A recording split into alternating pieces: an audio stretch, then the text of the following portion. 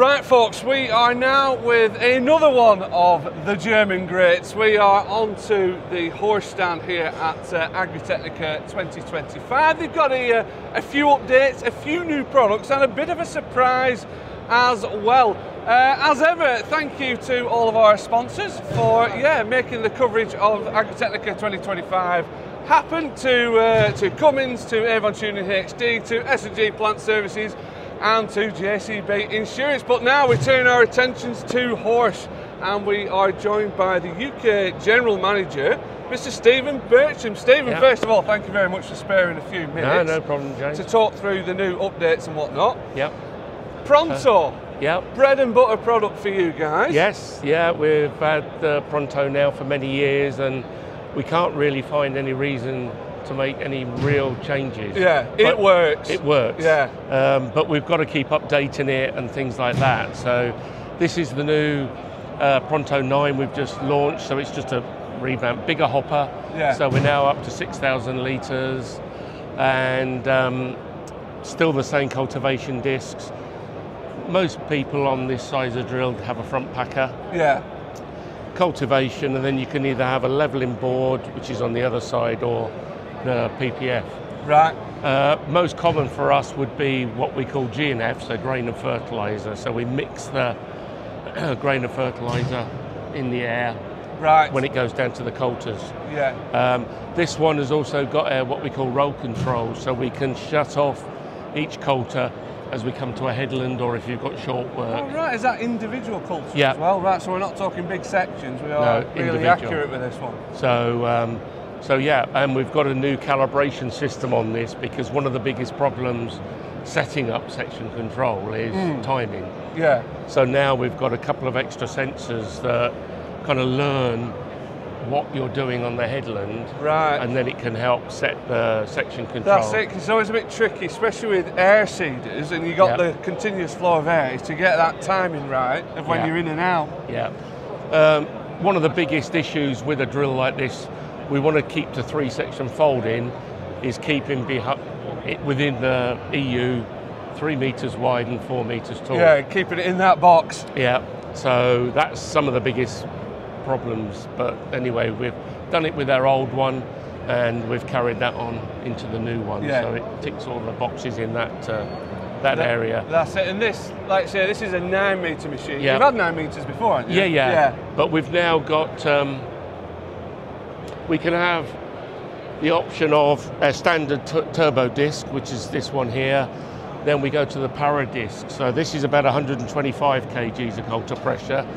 The para disc, which has got the bar across the top, is more of a parallelogram, and that goes up to 150 kgs. Obviously the turbo disc works really well, but some of our heavier soils in the UK, you just need that extra coulter pressure. Yeah. And the para disc, really gives us, I know it only sounds like 25 kgs, but that's, because it's on a parallelogram, it works, it transfers the coulter pressure down a lot better.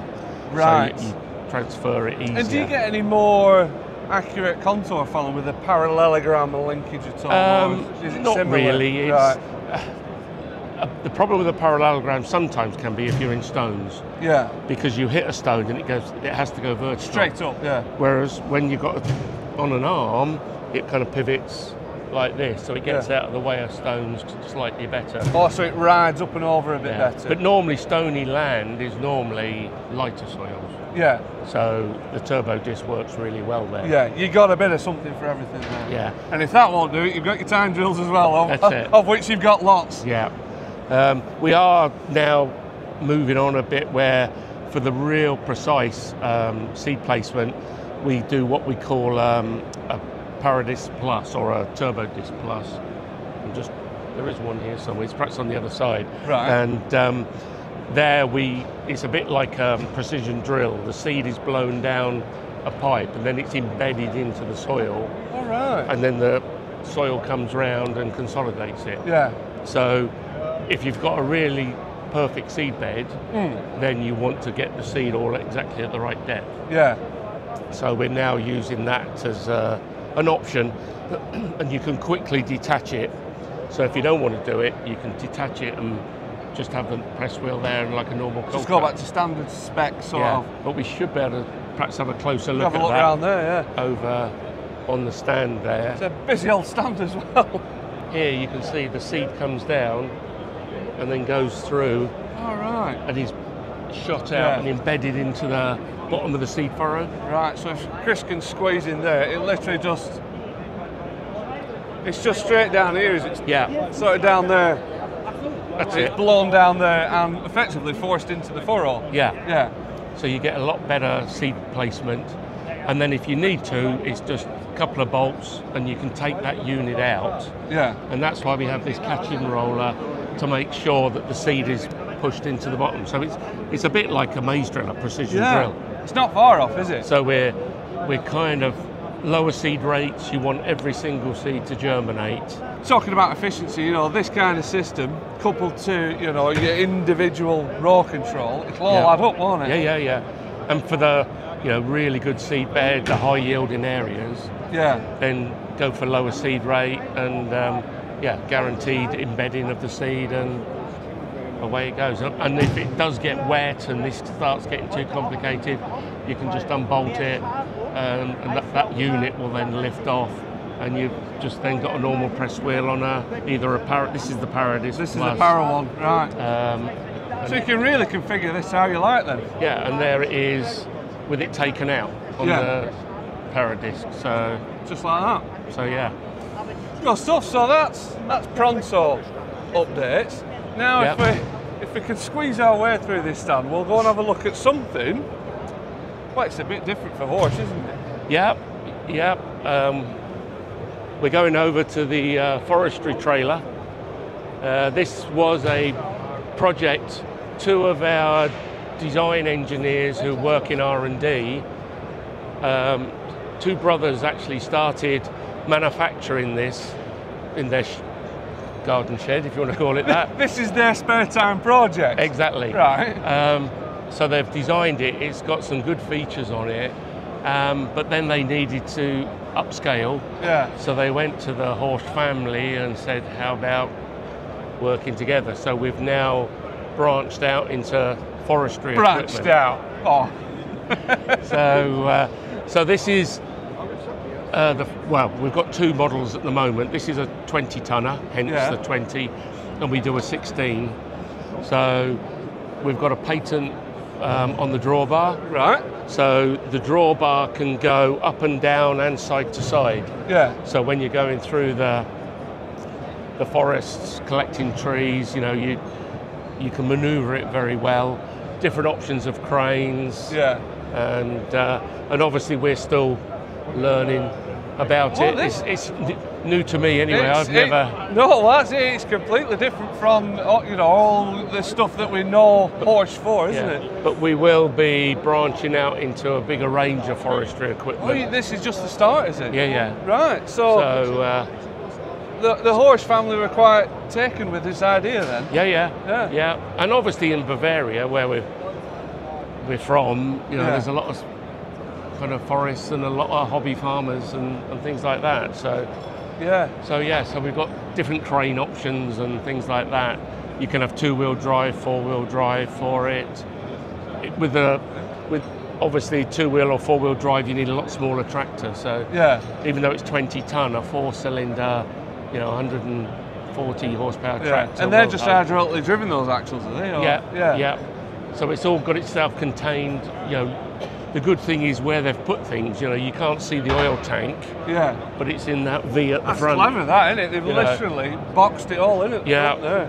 So it's. I've already had a couple of people, as soon as they saw a press release about it. You're joking? I know. Straight on it? Yeah. So we're going to go to the forestry show.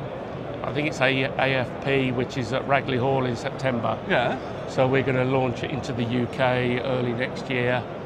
And see where it goes from there. Definitely. Just like we say, it's just completely different for you guys as well. You get to go to another show now as well, Stephen. Fantastic.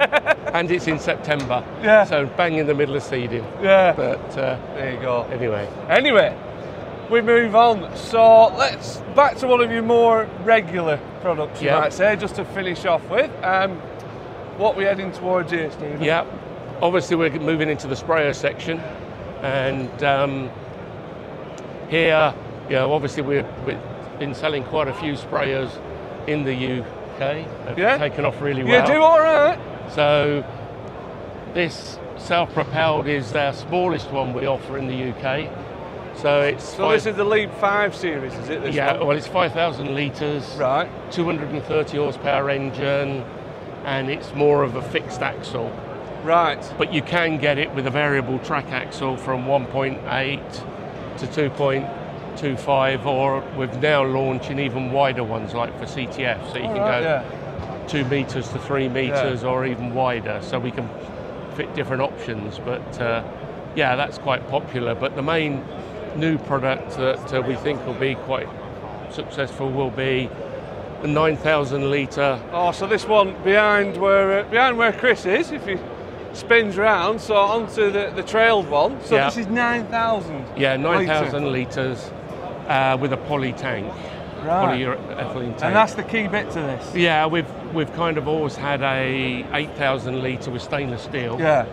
But some people were wanting slightly cheaper version than that, so obviously we've gone for that, because obviously there's a certain maximum loading axle you can get. So this will be about the biggest we can get on a single axle. Right. So basically the tank's lighter compared to what there's not a lot of difference. Oh, right. Well, with a stainless steel one, you can actually put the strength into the tank. Yeah. With a polyethylene, you have to make a cradle for it to sit in. Yeah, so the tank is part of the chassis with the steel one, effectively. So with that, so there's not a lot of difference, but poly tank is circa 10,000 cheaper perhaps. All right. So it's worth doing then. Well, there's obviously a demand in some markets, and it gives us now 4,000 to 9,000 on a single axle, and then we've got the 12,000. Oh, the big on a tandem axle. Right.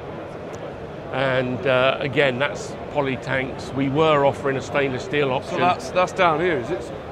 And we'll have a look at this.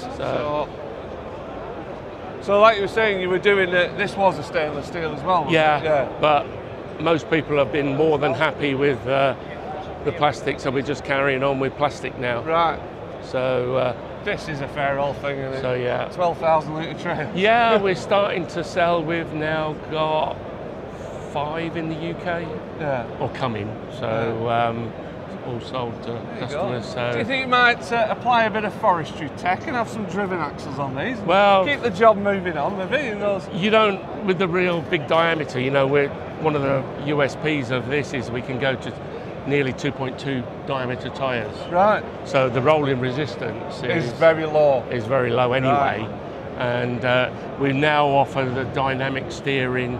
So obviously, the front wheel will follow the back axle of the tractor. Yeah. And then the rear wheel will follow the front wheel of the tractor.